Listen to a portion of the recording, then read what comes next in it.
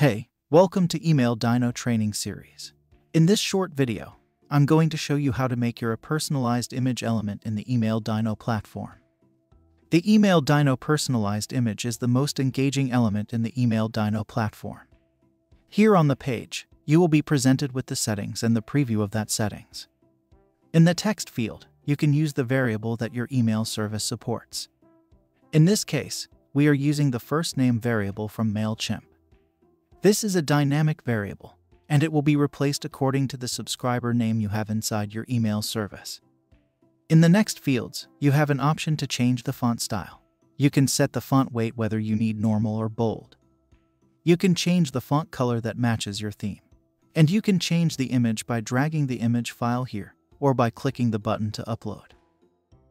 You can also increase or decrease the transparency of your text. Moving forward to the next tab, Shadow. In this tab, you can give a design to your text using shadows. You can give a color for a text shadow. You can change the position of a shadow. Moving to the next tab, Transform. In this tab, you can adjust the text according to your design.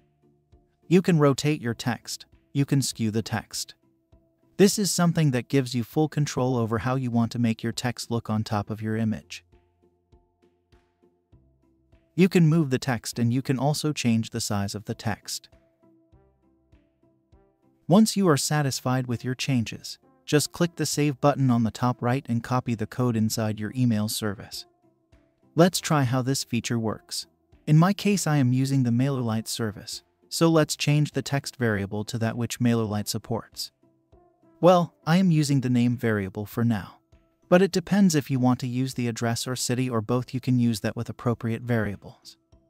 Or if you want to add some text with the variable, you can do that by simply writing text after or before the variable. Moving forward, hit the Save button again to apply the changes. Once the element is saved, click the Get Code and copy the code. Open your email service account. In my case, it's MailerLite. To use your personalized image element in your email service, search and add a code block. Paste the Email Dino personalized image element code and hit the Save button. Here you go. This is how it looks like inside your email service. Let's see how it looks in your subscriber inbox to see that I will send this to my email. That's what I want. This is how it looks like in your subscriber email. And your subscriber will see their name on it, like you see my name here. You'll notice that the name variable is replaced with my name. That's it. This is how you use the personalized image to engage your customers. Thank you for watching. See you in the next video.